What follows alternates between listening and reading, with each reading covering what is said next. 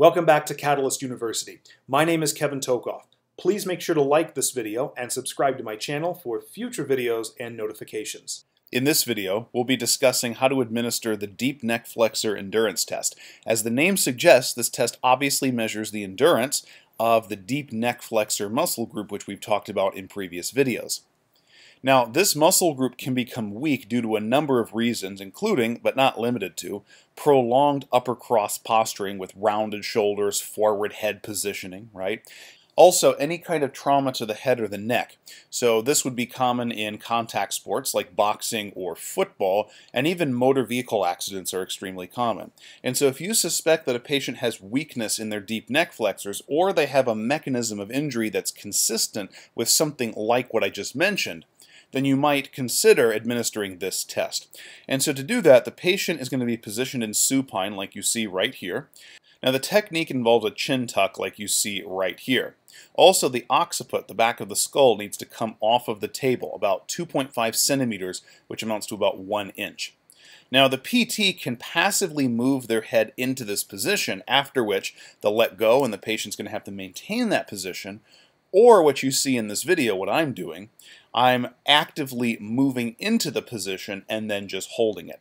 This second case is actually more common, but you can also do the first case. Okay? Now, the chin tuck that you see right there is using active contraction of the deep neck flexors. So holding this position is a good way to measure their endurance. Now this is an endurance test, so we have to time it, and the time begins as soon as the correct position is achieved. So the correct position being the chin tuck, and then the occiput coming off of the table. So let's take a look at that right now. So there's the chin tuck, occiput comes off, and I begin the time. And you can use a stopwatch, obviously, you can use the app on your phone, doesn't really matter. And I'm just going to turn the time off as soon as I come out of that position in any way. And the termination criteria we'll talk about in just a minute. So my head comes back there, and that's when I stop the time. Okay. So once I come back to this position, and there's a couple other things to look out for as well, that's when I stop the time. And you look at the time down here, and it was basically 18 seconds. You're then going to take this time and compare it to this normative data right here. And this data was obtained from healthy, normal individuals with no perceivable problem in their deep neck flexors. For women, their average time to hold this is about 29 seconds. For men, it's about 38 seconds. So considering my time here, just in the video, was 18 seconds, that's 20 seconds less than the average. And so that might mean that I have weakness in my deep neck flexors, and I may want to consider strengthening them. Understand that it is not uncommon for people following a motor vehicle accident or other trauma to only be able to hold this about 5 to 10 seconds. That's because the trauma significantly weakens those deep neck flexors. Also, if a patient's able to get beyond these normative data points, it doesn't really benefit to have them hold much longer. So if you have a guy who gets to about 40 seconds, you can pretty much terminate the test right there, because that indicates that they don't have weakness, and there's really no benefit of going beyond that. Same thing for women. If they get beyond about 30, 31 seconds, also doesn't benefit them beyond that. Their deep neck flexors are normal.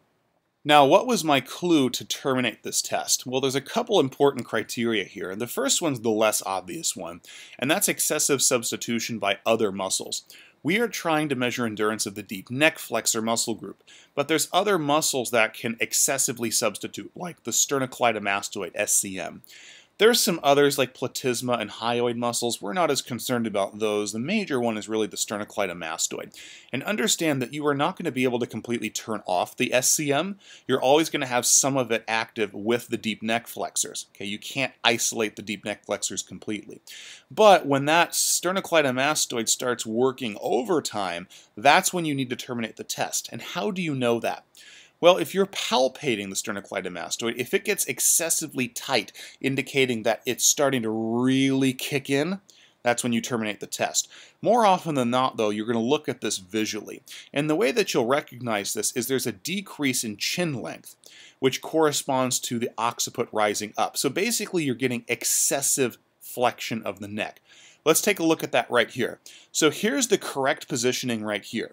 Now watch what happens when I start to get excessive substitution by the sternocleidomastoid. I get a little excessive neck flexion. Now, in reality, it may not occur that quickly. Okay? It may be a lot more subtle and slow, but I'm exaggerating it here so you can see it. So you see that excessive neck flexion there before I put the neck down.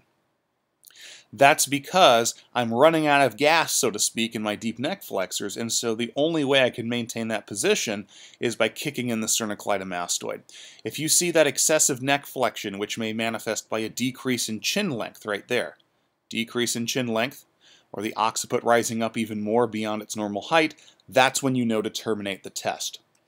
Another way you know to terminate the test is a little more obvious, and it's inability to maintain the position. That's what we saw in the original video where I was demonstrating how to do the test. So inability to maintain the position, basically the occiput drops back to the table. Okay, so you can obviously see that right here. My deep neck flexors are not sufficient enough in strength, and so I'm unable to hold that position any longer. Now, when most people conduct this test, they're usually just looking for the occiput to start to drop back to the table, and that's fine. But another way you can be really rigorous with this is you can put your hand on the table underneath the head, or really just a finger. That's all it really needs to be. And really, the head shouldn't be in contact with your finger. Maybe the hair is, but the actual hard part of the head is not. And so, basically, as they're doing this test, if the occiput, not the hair, if the actual hard part of the head maintains contact with your finger or hand for at least 1 second, you also know to terminate the test. The hair might be in contact with your finger, but if the head comes down any more and maintains contact with your finger underneath here for at least 1 second, that means that the chin tuck was not maintained enough, and you also terminate the test right there. Okay?